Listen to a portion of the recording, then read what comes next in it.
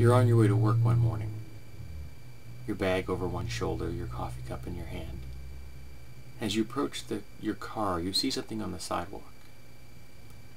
Your eyes can't quite grasp what it is. Then your mind begins to recoil from what you see. And before you know it, you're dropping your coffee cup and you're emptying your breakfast on the ground. And as you backpedal retching, you realize what you see. One of your neighbors has been butchered on your sidewalk. Not just killed, butchered. Literally harvested for the flesh from their bones.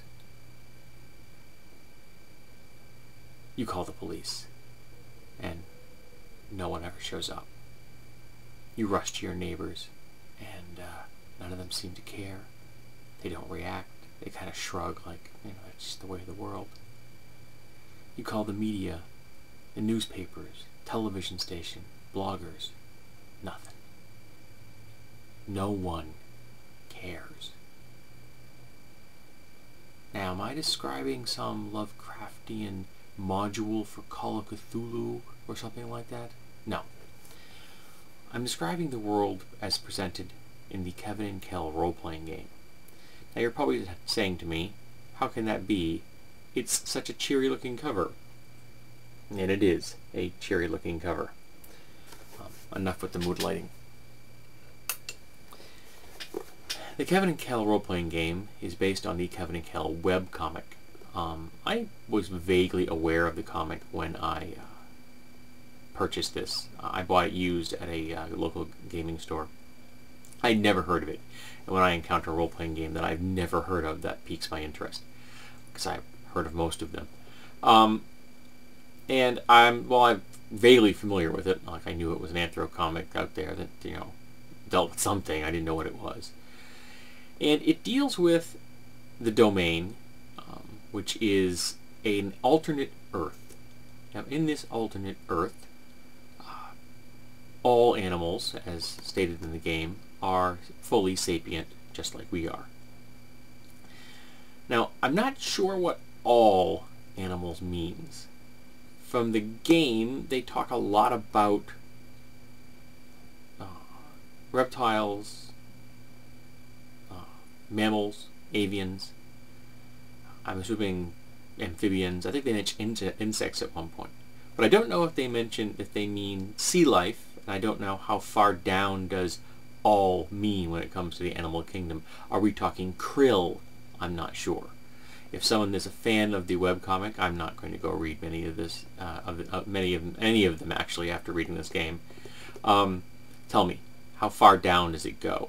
But just based on what I'm seeing here in this game, it's pretty much every animal that you can think of when you think of the word animal in your head is fully sapient. Not just sentient. My cats are sentient, but fully sapient like I am, and I'm hoping you are too.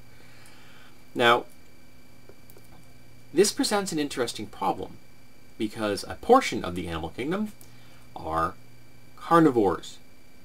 And in this setting, the carnivores hunt and kill fellow citizens.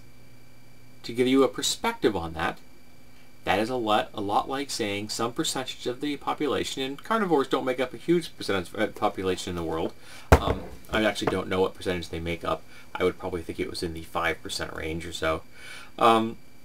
Just imagine if 5% of all the humans on this planet were serial killers that ate their victims. That's the world that is being presented in this book. And I'm finding it bizarre, disturbing, and quite frankly revolting. Because everyone in this world just kind of shrugs their shoulders and accepts it. Which makes absolutely no sense. And when I say it's an alternate version of here, I mean it's an actual alternate version of here. Somehow, everything that we know in the real world here is paralleled in this, except it's being populated by sapient animals as opposed to sapient humans. Yes, I know humans are animals. Now, I read the background. I did not do a page-per-page reading for this rule book. I freely admit this. For example, I didn't read the NPCs in the back a whole lot. I kind of skimmed through a couple of them. but I read enough to understand how the mechanics work, and I read enough to understand the setting. So I freely admit I did not read every word in this book, but I did read enough to be dumbfounded at the oddity and strangeness in this game. And that's coming from me, a guy who owns and has read hundreds of role-playing games. In this, time travelers from our world find this one, go into the past, so that isn't really a time traveler then in my book. That's an interdimensional traveler, but what the heck. And they move 15,000 years into the past from today, so 15,000 years from right now. And they tinker with the evolution of humans. Well, I have a news flash. Humans were fully evolved 15,000 years ago. 15,000 years ago, we had been in Australia for 35,000 years. 15,000 years ago, we were in New England already. Okay, we had populated every corner of the planet by 15,000 years ago. 150,000 years ago, we were already here. If you go back 1.5 million years, you're dealing with our hominid ancestors that become us. So if you want to not have humans, you have to go all the way back to the point where we break off from a common ancestor with the chimps and the bonobos. And that's really far back, folks.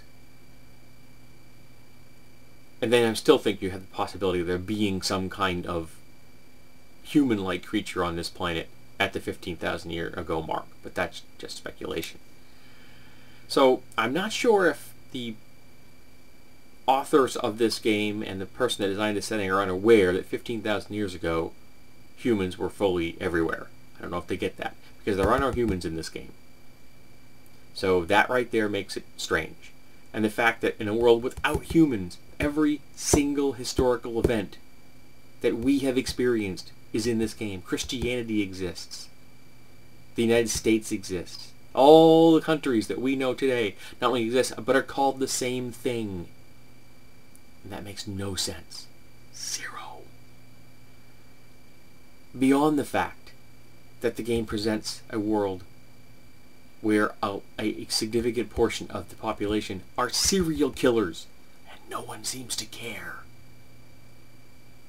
Now, in a realistic version of this, we'll gloss over the parallels that are bizarre with our world. But in a world where every single animal is sapient,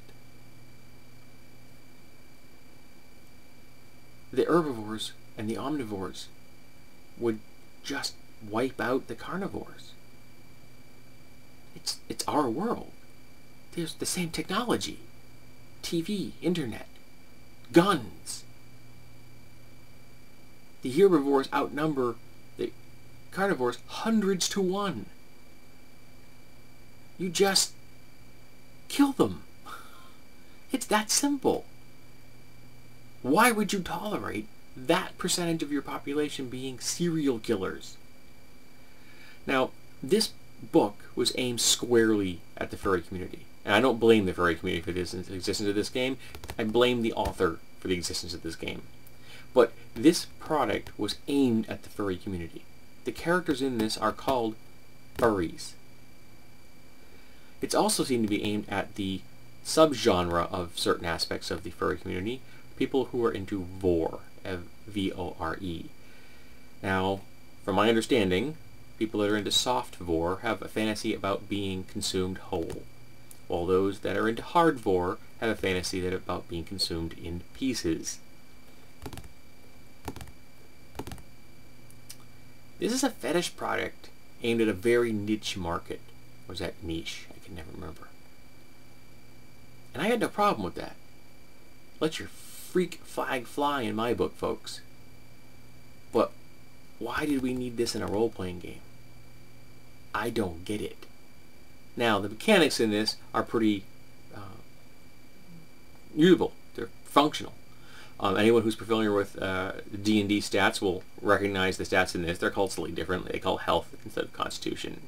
They call it will instead of charisma. There's six stats for 3 mental, 3 physical. You get that. Stat ranges are roughly 1 to 10. Mechanics are 3 die 6 instead of a die 20, so it gives you a nice bell curve. And some people like bell curves, and I can respect that.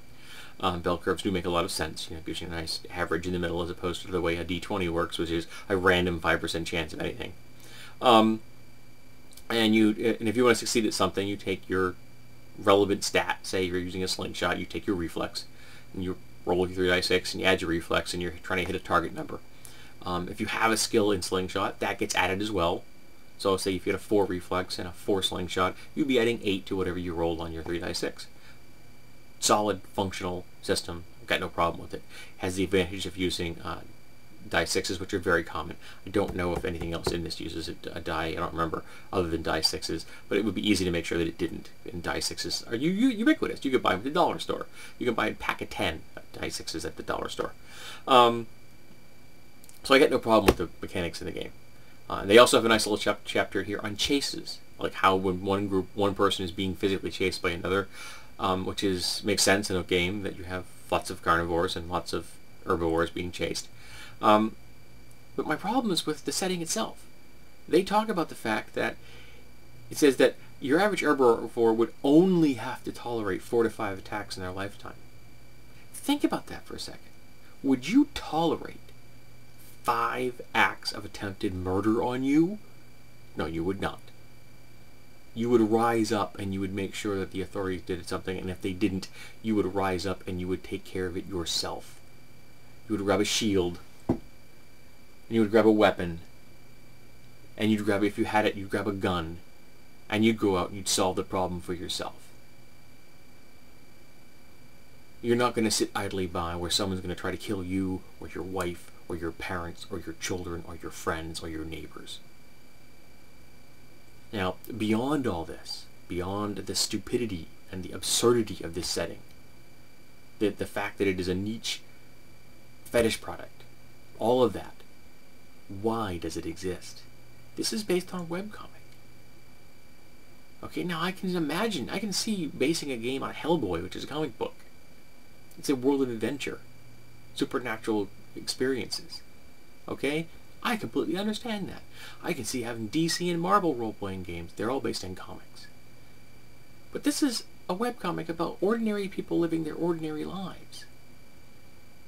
It's like saying Peanuts, the role-playing game, or Dilbert, the role-playing game. For what purpose does this game exist? What other gaming system would not be able to do this in a heartbeat?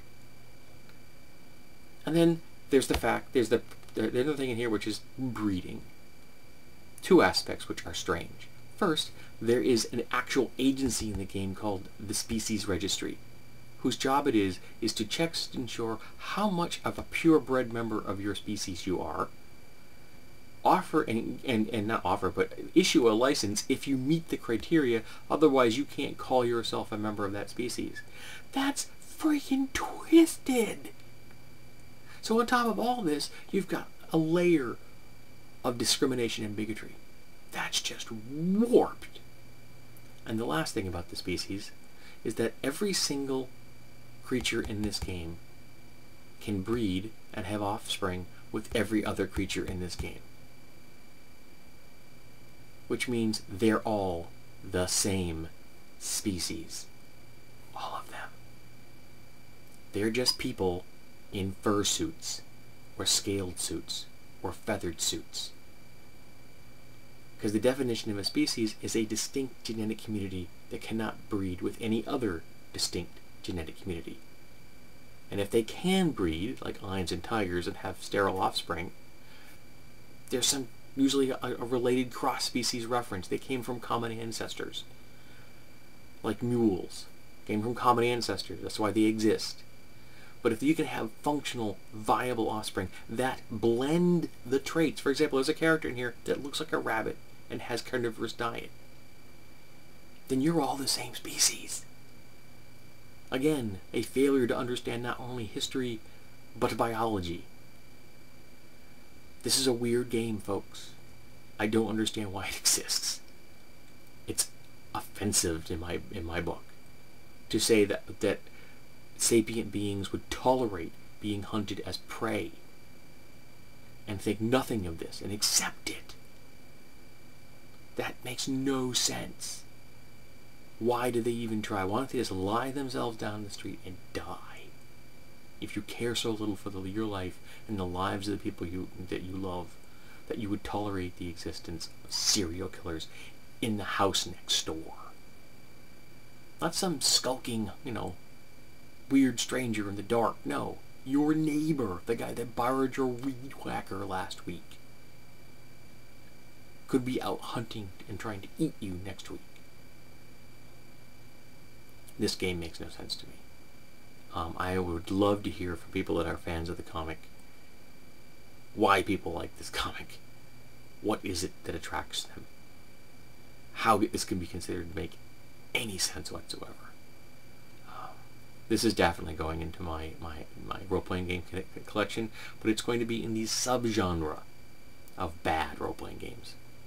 Not for the rules, but for the offensively, grotesquely twisted world presented here. And it looks so pleasant. They don't tell me that I'm against furries. I'm not. I own numerous anthro role-playing games. Albedo, Justifiers, Jade Claw, Iron Claw, One Tree, or the World Tree rather. And I like them all. I love anthro characters. They're some of my favorite characters in role-playing games.